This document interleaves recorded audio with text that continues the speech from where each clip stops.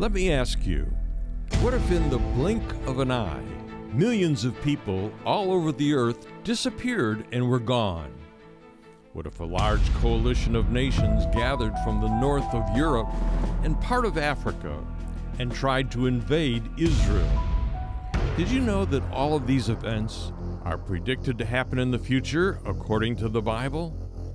Today, three biblical scholars who know Greek and Hebrew and have written 157 books between them are our guests. They are Dr. Mark Hitchcock, Dr. Ron Rhodes, and Jeff Kinley. It is interesting that in the polls of the Pew Research Center, they show that 4 in 10 Americans believe we are living in the last days. Further, they found out that 70% of evangelical Christians believe Christ could return during their lifetime. Where does the Bible talk about these things? Today, you will find out on this special edition of the John Ankerberg Show. Welcome to our program. I've got three wonderful guests that are fantastic biblical scholars. They've written 157 books between the three of these guys, and they're not just simple, tiny little books. They're big books that deal with Greek and Hebrew. They're all either masters or PhDs. The problem is, some of you have never heard what we're going to say today, and we understand why a lot of you have never been told this. We're going to be talking about the rapture. We're going to be talking about the second coming of Jesus Christ to earth. We're going to be talking about the Battle of Armageddon. We're going to be talking about the millennial kingdom. Do you know what those words mean? Do you recognize that more than 40% of Americans in our country, they believe we're living in the last days? Do you realize that there's a certain percentage of people that believe that Jesus Christ is going to return before they die? This is put out by the Pew Research Center, not us. And I'm saying, why do they feel that way? Well, I think you understand we've got a lot of problems in our country. So this starts to apply to that. And today, I want to go back to a verse that we missed last week that is a wonderful promise. It's good news. So I want you to listen. These are words that came from Jesus Christ himself. And Mark, I'm going to ask you to define them, but let me read them first of all. And it's a passage that all of you probably read sometime in your church. I just wonder if you recognize what Jesus was saying here. It's in John chapter 14, and it's verses 1 through 3. And Jesus said this, "Let not your heart be troubled. There are so many of you that are anxious and worried and troubled right now." Listen to what Jesus says, why he says, let not your heart be troubled. He says, you believe in God, a lot of you do. You believe also in me, many of you do. Then Jesus says, look, if you believe that, in my Father's house are many mansions. This whole passage revolves around where the Father's house is at.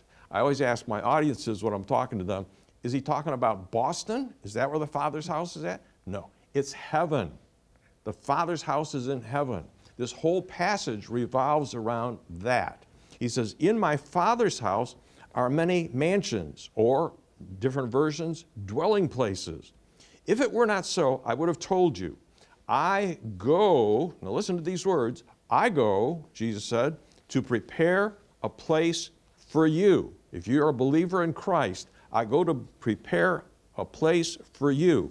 And if I go and prepare a place for you, listen to this. This is Jesus saying, I will come again and receive you unto myself, that where I am, there you may be also. Fantastic words. Mark, drive this in. What does it mean? Well, the Father's house is heaven. Yep. It's the place where Jesus is going to come and take those someday who believe in him. And in this passage, we have a place, which is heaven, the Father's house. We also have here a promise. He says, I'm going to come and receive you to myself. But most importantly, we have a person. Jesus says, I'm going to come and I'm going to receive you to myself. So Jesus is promising his followers that there's a time in the future when he's going to come and take us out of this world and He's going to take us to where He is, which is there in heaven in the Father's house. And that's the hope that we live with in this world today as God's people. And that's one of the reasons, the main reason why we can live a life where we're not troubled and anxious and worried and consumed with all the things that are happening in our world today. It's a great message of hope. Yeah. And notice how consistent Scripture is on this, John. This text tells us that believers will be received unto Jesus. In 1 Thessalonians 4, it says, you will be caught up to be with Jesus. In 1 Thessalonians 1, 9, and 10, it says, I will snatch you up. And in each case, Christ takes action and they're up there with Him in the air. Yeah. And this comfort is so important. Let not your heart be troubled, Jesus said. In 1 Thessalonians 4:18, therefore encourage one another with these words. People need encouragement today.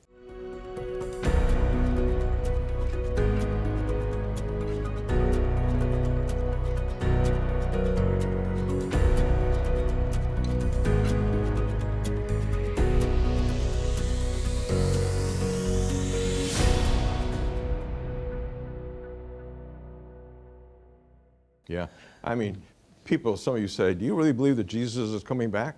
He said so in this passage. I will come again and receive you, if you're a believer, unto myself. John, did you know in the Old Testament there's over 100 prophecies that were literally fulfilled in the first coming? Over 100, literal. Yeah. Born of a virgin, born in Bethlehem, line of Abraham, line of David. I mean, we could go on and on. The prophecies that deal with the second coming will be just as literal. If you want to understand how God will fulfill a prophecy in the future, take a look at how He fulfilled prophecy in the past. Yep. Now, Mark, you have written Can We Still Believe in the Rapture? Tremendous book, which basically loaded with all of the scriptural passages that we're talking about and more, and defining terms. And I'm just saying, you guys have written a good book. Here's another good book. And Jeff has written this one, The End of America. We're going to have to talk a little bit about what this means. Is it going to happen or is it not going to happen? What does the Bible say about these things? Does the Bible say anything about these things? You got all that and statistics about what's happening in America.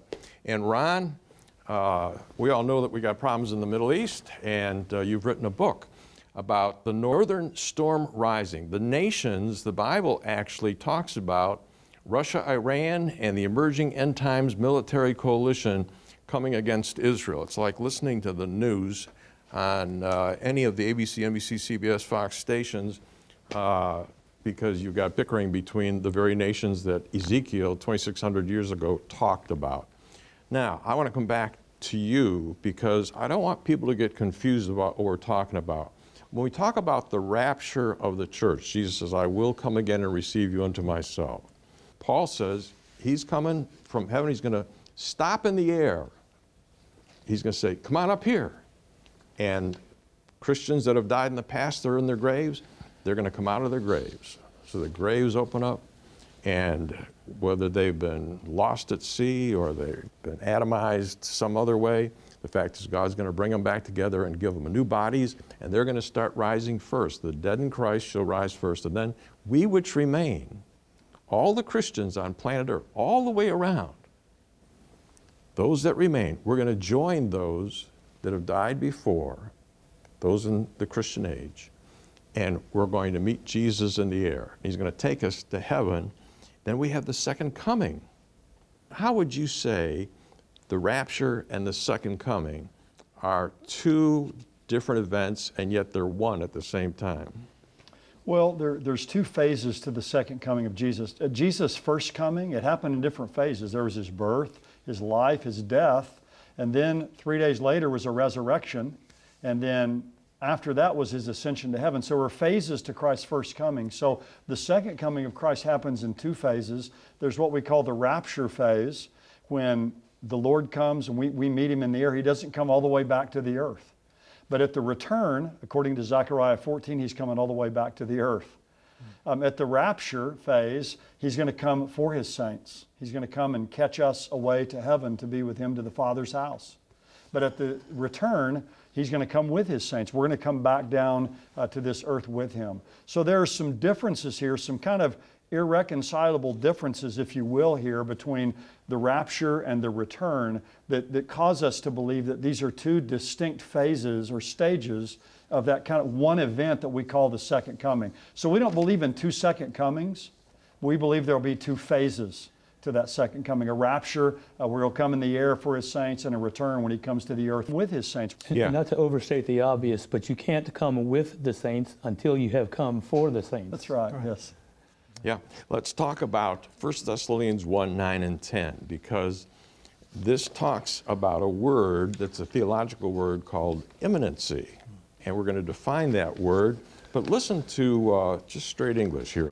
Paul says to these Christians at Thessalonica in Thessalonians 1, 9 and 10, folks, you turn to God from idols to serve the living and true God, and to wait for His Son from heaven, whom He raised from the dead, even Jesus, which delivers us from the wrath to come. A lot of us that are Christians, we're in the same boat as these Thessalonica people. The fact is, we're waiting for Jesus to come back. What is the significance, Mark, of these words? Well, the word wait there is in the present tense in Greek, which means we're to always be waiting. It's something we're always waiting for. In other words, it can happen at any moment of time. And also the word, you could translate it even there, to wait up. We're waiting up for Him. The idea that can happen at any moment, like you're waiting for a loved one to get back from a long trip and they're coming late at night and you're waiting up for them to come. So it expresses this idea that the coming of Jesus can happen at any moment of time. Right. And that's what we call imminency. Right. There's a distinction, of course, between the second coming and the rapture here, because the rapture is a signless event.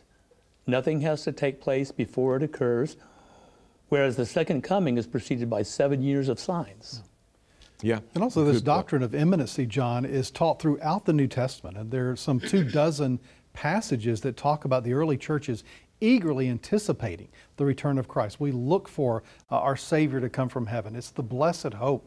And so really throughout the whole New Testament, you have this spirit of expectancy. Sometimes people will say, well, where do you find this idea in the Bible? It's all throughout the New Testament. And so as we see the early church, we see she is a bride who is really waiting for that wedding day and anxiously anticipating. Yeah, A.T. Robertson, the Greek scholar, said that this waiting up for, it's like waiting for a person that's coming, and so you're staying up until they get there. This gives it the idea of continuous action, of waiting for someone, to keep on waiting for. We as Christians, we need to realize Jesus could come right now. When we're sleeping at night, He could come then. Anytime during our day, we can expect that Jesus could surprise us and He could come right then. And it has an impact on how we live. It's not only hope, but the fact is, if you expect Jesus to come back at any moment, you don't want to be doing sin when He shows.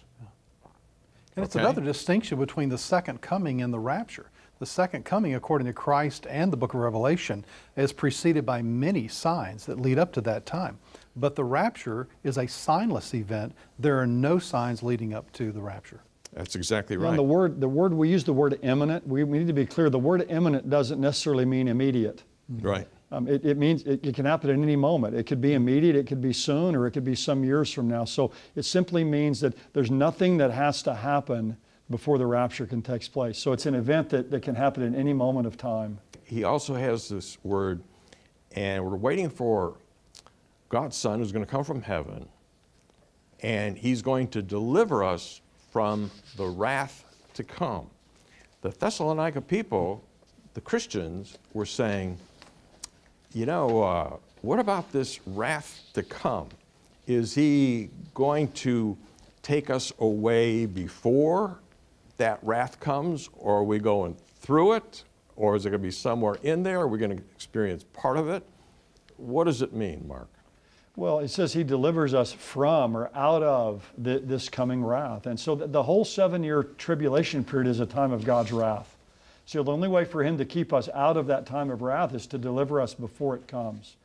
And there are many verses in the Bible that talk about how we're not going to experience God's wrath as believers.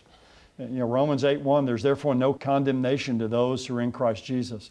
When Jesus died on the cross for us, God put all of our sin on Jesus. And he poured out all of his wrath upon Jesus that was due to us. And because of that, God was satisfied. His wrath against sin was completely satisfied. Yeah. And those of us who are in Jesus, now we will not experience God's wrath in the future in hell, but we also won't experience the wrath of the coming tribulation period. Now, there are some who try to argue that the church will go through the tribulation. And they say that the church will be kept through the tribulation. But when you look at the biblical facts, it doesn't support it. We know, for example, from Daniel, that the Antichrist will persecute and prevail over the saints. We read about the martyrs who will die en masse in the book of Revelation. That's hardly being kept. Rather, Scripture indicates they will be taken out of the actual time period. And Revelation 3:10 backs that up, where the church is promised to be kept from the hour of testing that is about to come upon the whole world. And so the whole idea of tribulation, where God unleashes his wrath on planet Earth, John, the church is going to be exempt from that. She'll be rescued from that hour of testing. Yeah. The Greek scholars say the King James Version translated that as a present tense. It's a past tense. Even Jesus, which delivered us from the wrath to come. But it's a participle in the present tense. And unless the context indicates otherwise, it's referring to continuous action and should be translated to indicate it. It should be something like this. Christ has already given to us as a continuous thing deliverance from the future time of wrath. It's a guarantee to Christians, you're not going to go in that thing. Mm-hmm. All right? I love that. And George Milligan says, the verb deliver, ruamai, refers to a deliverance by a mighty act of power. And then he starts talking about the rapture will be that mighty act of power. When you think about Jesus, God's Son, who comes out of heaven, and he comes for us to rapture us, and he's going to take all of those that have been in the tombs, that have died, that have been Christians in the past, and then he's going to take everybody that's living on earth that's a Christian, and all of a sudden he's going to take all of us, snatch us all to heaven. And as we've already seen, it's going to be less than a second, the blink of an eye. We're going to be gone. Paul says that's a mighty act of power to pull that baby off. We would certainly expect that to be true, though, wouldn't we? After all, Christ is the creator. He created the universe, Colossians 1:16, John 1:3, all throughout Hebrews 1. The creator of the universe can alter the constituent elements of earth in any ways that he wants, including resurrecting people from the dead and translating them instantly into their glorified bodies. Yeah. Art and Gingrich, the Greek scholars, talk about the word ek. He will deliver us from, that you were talking about a few moments ago, and he says it indicates Christ will deliver Christians from future wrath by separating them from it, not by sheltering them or by protecting them through the wrath and during the midst of it, but it emphasized the completeness of the deliverance before it even comes to the earth. Now that's an important distinction, John, because I lived on the Gulf Coast for 5 years. We experienced 5 different hurricanes. There were people who kind of hunkered down and lived through the hurricanes, but others were given the call to evacuate before the hurricane comes. And so many did, and they were kept from the awful effects of the hurricane. The same is true with the wrath of God. Yeah. We could talk about other Greek scholars, but we're running out of time right now. And what I think is more important is there are people all over the world. I had a fellow that was in the Ukraine. He had 3 apartment buildings. He had friends in all 3 of them, and he was living in one, and he wasn't a Christian. And the Russians were flying over, and they were bombing this city. And one night, they bombed the apartment building to his right, and his friends all died. He wasn't a Christian. He didn't know God, and he was scared to die. He had no peace, and he couldn't sleep. And our program came on in the Ukraine. We're on all the cable that's left. And we were talking about how you can have peace with God through Jesus Christ, how you invite him into your life, he forgives your sins, and he promises to take you to heaven. And he prayed the prayer that we're going to pray in just a little bit. And he invited Christ to come into his life. And he wrote me a note and he said, I now, for the first time, have peace in my heart. And I can go to sleep at night, even though the Russians are bombing our buildings. And the next night they bombed the building on the left, and that went down. His was the only one standing up. He still went to sleep that night with peace in his heart because he says, I know that if my building is bombed, I'll be immediately with the Lord Jesus. And I thought that was the neatest thing, the neatest note that I've received from people in a long time. But that's exactly what these verses are talking about. That when we die, we're going to be immediately with the Lord. But there's some people, guys, that are watching us right now. They don't know there is a due date on their life somewhere along the line. It could be an accident. It could be disease. It could be age. We're all going to die. The fact is, what's going to happen next? Life is short. Eternity is long. Jesus says, you believe in me, I will give you eternal life. Mark, can you tell the folks how they can know Christ personally? And would you say a prayer that they could follow with you in praying, that they could invite Christ into their life if they so desire right now? Well, sure. It's just as simple as receiving a gift. Jesus has provided salvation as a gift. He died as our substitute on the cross. The Bible says that the Lord laid on him the iniquity of us all. God took all your sin. You can never out-sin God's grace. He took all of it, no matter what you've done, and he put it all on Jesus. And God poured out his wrath on Jesus, the sin that he was bearing for us. So by simply, and Jesus rose again the third day from the dead to conquer death. And by simply receiving that as a gift, you can do that. So the Bible says whoever calls on the name of the Lord will be saved. And so you can pray a prayer like this. Just bow your head with me now and pray a prayer like this. And use this to call on the name of the Lord. Just go to the Lord and say, Lord, I'm a sinful person. I've broken your law. I know that. I'm sorry. And Lord, I believe that you poured all my sin on Jesus, that he died in my place as my substitute. And I believe he rose again from the dead. I receive now that free gift of life and forgiveness that you offer to me through Jesus Christ. Father, I come now and I take that gift. Father, thank you for Jesus and all that he's done for me. If you prayed that prayer, then we believe that Jesus has come into your heart and life, and he's taken away your sins, and he's given you eternal life. And all these things we're talking about here now, they all apply to you as well. And you have now a hope, a confident, a living hope in Jesus Christ. Yeah, the Bible says, for God sent not his Son into the world to condemn the world, but that the world through him might be saved. And so if you prayed that prayer, he saved you. Now, thanks for joining us this week. Next week, we're going to talk about some folks that disagree with these views, and we're going to kindly share the biblical information you ought to consider when you're thinking about these things. Okay? Thanks for being with me this week, and stay tuned because I got a personal word for you in just a moment.